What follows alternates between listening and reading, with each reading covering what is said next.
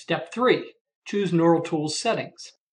There are 3 buttons in the Neural Nets group of the NeuralTools ribbon that enable you to choose the settings you want. You can often choose all of the required settings from just the Train button, and this is the case here. Basically, you have to choose how or whether to partition the data, which algorithm to use, and the runtime criteria for the algorithm. To partition the data, click the Train button to bring up the following training dialog box and make sure the Train tab is visible. You can usually accept the defaults as shown.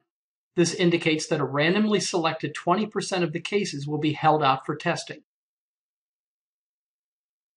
The other 80% will be used for training. It also indicates that any cases with missing values of the dependent variable, the first 5 cases in this dataset, will be used for prediction. That is, the values of their independent variables will be fed to the trained neural net to obtain wine-type predictions. The live prediction option means that if you then change the values of the independent variables for these 5 cases, the predictions will update automatically. To select the algorithm, click the Net Configuration tab to get the following dialog box. The drop-down list provides 3 choices for training the neural net. The details of how these work is very complex, so it is usually best to accept the default choice, in this case, the PNGRN net.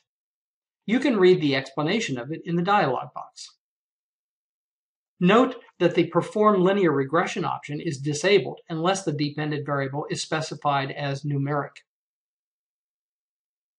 To select the runtime criteria, click the Runtime tab to get the following dialog box. It is very difficult to know how long the training algorithm should run before it, quote, stabilizes. Therefore, it is a good idea to accept the default shown here. Now it is your turn. Click the Train button and look at the 3 tabs in the resulting dialog box. You can experiment with the settings, but it is fine to accept all of the defaults.